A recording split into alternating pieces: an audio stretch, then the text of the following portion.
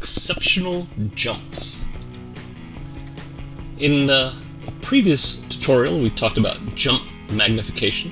So, jump magnification is the ratio of the jump height to the push height. So, if this character jumps 4 times higher than the distance that they pushed off the ground, then that would be a jump magnification of 4.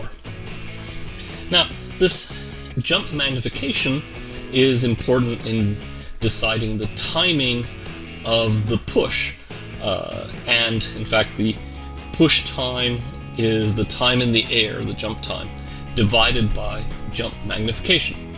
So since we're dividing by the jump magnification, if we have a big jump magnification, that means that there's a short push time. So the character pushes off in a very short time. That's necessary if the jump magnification is very big. So this is an issue in superhero jumps, so jumps that are extremely high. For example, here we have a character jumping up to the top of a 3-story building, so their jump height is 36 feet. That happens to take about 36 frames. Now, this character, if they're pushing off over a distance of 1 foot, then that's a jump magnification of 36, and that means that they push off on the ground for only 1 frame. So this very short push, it would almost be well, difficult to see on screen because it happens so quickly. Let's look at the timing of a few jumps done by the Hulk in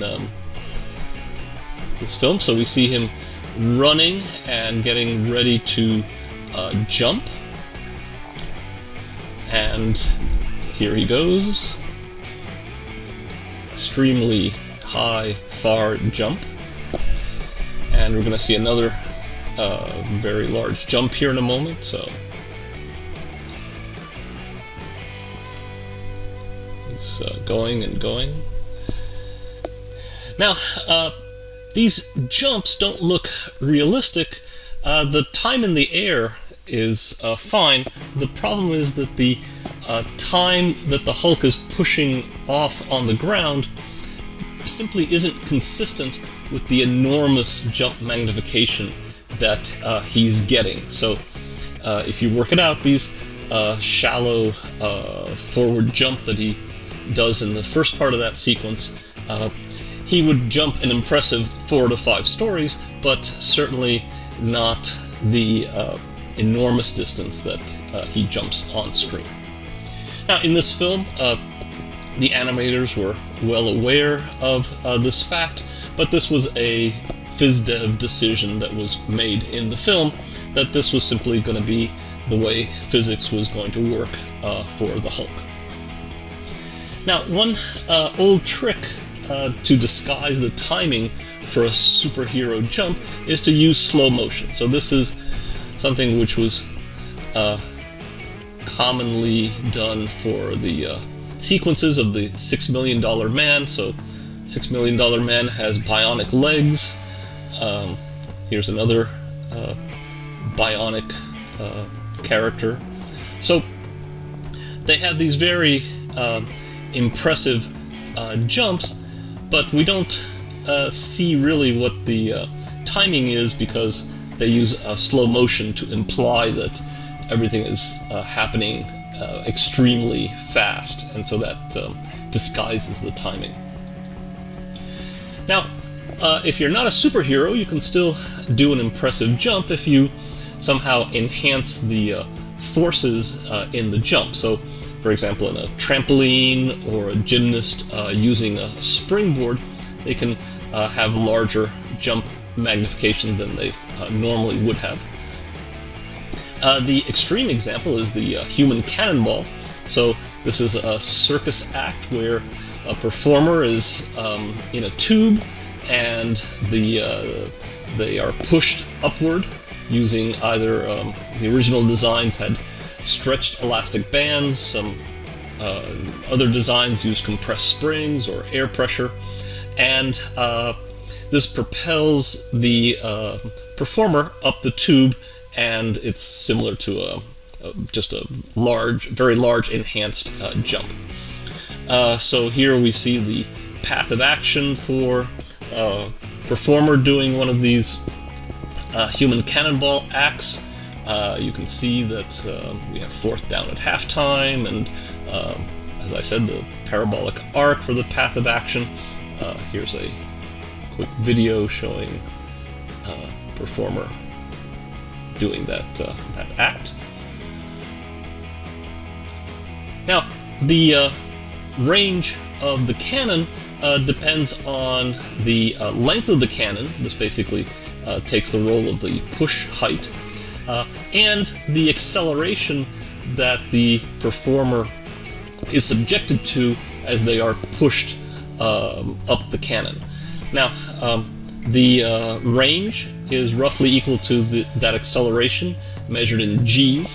G is the acceleration of gravity, times the length of the cannon. So the world record for human cannonball is roughly 200 feet, and that's what you get for a 30-foot cannon if the performer is accelerated at about 7 Gs.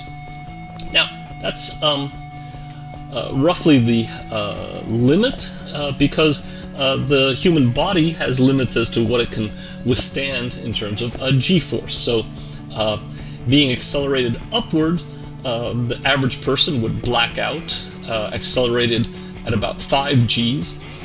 Professional trained can be up to about 7 Gs, and fighter pilots in special suits can get up to around 9 Gs. The limit is even more restricted if the acceleration is downward. In that case, due to the blood rushing to the head, we have a redout instead of blackout, and this can be quite dangerous. You can have capillaries bursting in the head. The safest acceleration or deceleration is through the back, so perpendicular to the body. The human body can withstand about 20 Gs or more in that case, and that's why performers in the circus, when they land in the net, for example the human cannonball, they always try to rotate their body so that they land on their back. Now, getting back to jumps, it turns out the jump magnification equals the number of G's of acceleration during the push.